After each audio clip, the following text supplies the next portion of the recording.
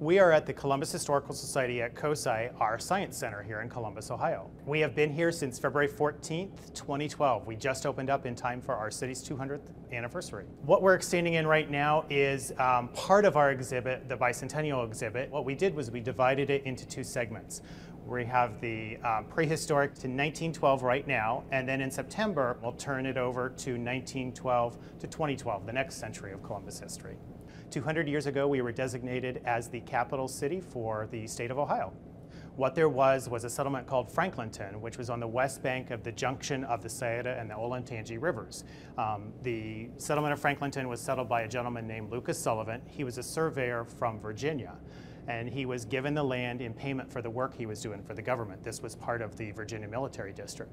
He chose 6,000 acres at the confluence of those two rivers and wanted to make it a settlement here and make it worthwhile.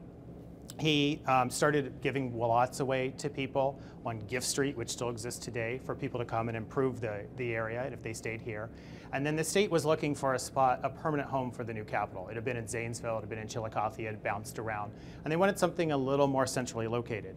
So Lucas got his gentleman buddies together in Franklinton, and he helped bankroll the purchase of 10 acres of land, not in Franklinton, but on the opposite bank of the river, because the opposite bank of the river does not flood. It's the high side of the river. So they bought this 10 acres of land, and they petitioned the state to put the capital at those 10 acres. They bankrolled $50,000, the 10 acres of land for a penitentiary, and it was just too good of an offer for the state legislators to pass up. So on February 14th, 1812, they designated those 10 acres to be the site for the future capital of the state of Ohio. And from that, Columbus develops. I'd like to show you a couple things that we have in our cases here that help really tell that story of the founding of Columbus. Some of the early items we have is the compass Lucas Sullivan used to lay out the village of Franklinton, which is the precursor to our city of Columbus. This is not your compass that gets you out of the woods. This is your compass that you use in surveying. So you'd have a stake or a tripod that you would lay that on, and you would use it when you're doing your surveying and laying out your plot lines and stuff in your area. We also have another compass here. We're big on compasses. This compass was used by Jewel Wright when he platted out Columbus. Now remember, there was no city of Columbus. We had 10 acres of land that was designated as the site for the capital. So once that site was designated on February 14th, 1812, then they had to get busy and start platting out the lots around that and developing the city of Columbus. We're named Columbus after Christopher Columbus. In Columbus, we have a tradition of very simple names. We started out with Franklinton, named for Benjamin Franklin.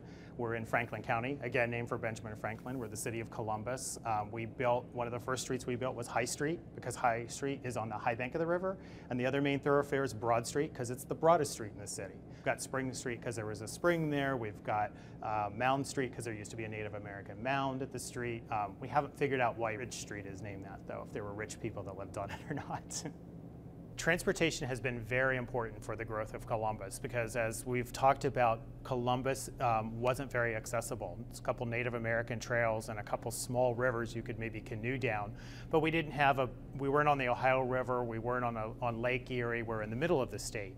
So transportation has always been vital to our success and growth. One of the things we did was we were the buggy capital of the world. We made more buggies and buggy-related products than anywhere else in the nation. We had a lot of access to wood because we were all forested at that time, and we also had a lot of agriculture in the area. I think one of the things is to look at the factories and the scale of the factories. Those show you how big a manufacturing sites they were and how many people they must have employed at the time. In that business. The Firestone family moved to Columbus and started the Columbus Buggy Company. They were the main buggy manufacturer here in Central Ohio, and they went on to make cars eventually. One of their cousins was actually working for them at the time, and he was a salesman up in the Detroit area.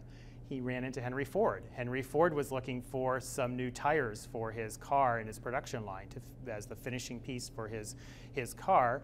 And the Firestone cousin said, hey, why don't you try these tires we're using on the buggies? That was the piece that finished the car. So the cousin takes a loan from the gentleman here in Columbus and moves to Akron and starts Firestone Tire and Rubber Company up in Akron. This is a Firestone Columbus car. This is one of the early cars that would have been manufactured here in Columbus, Ohio by the Firestone Company. you can actually see its relation to the buggy by looking at some of the suspension systems, the wheels, and a couple of the things like that are really relates back to the design of the buggies that were built here in Columbus, Ohio. Since we were the buggy company, buggies were the main mode of transportation when we were building buggies, people are moving towards cars. We enter in that foray too. We want to make cars here and turn our buggy companies into car companies. They actually start working with both gas and electric cars. Some of the early cars were actually electric, which is interesting in this day and age that we're still trying to perfect the electric car. But we didn't succeed. There were many factors that went into that. Our 1913 flood was one of them that devastated a large portion of our city.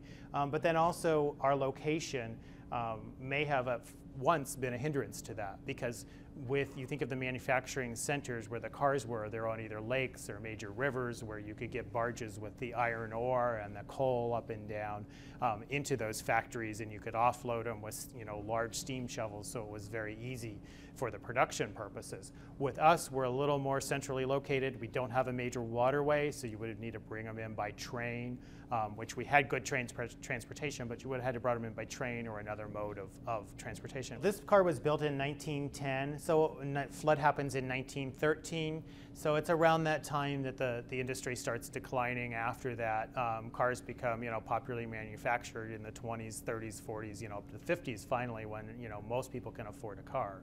Columbus has grown and changed a lot since its early days of creation. Obviously, transportation has been very important to us because you couldn't get here. So we've relied very heavily on new transportation avenues and methods. And I think Lucas would be very proud of the city that we became today. We've got a lot of interesting history, some fun, quirky stories, and just a wealth of things that we've done as a city here that contributed nationally and internationally.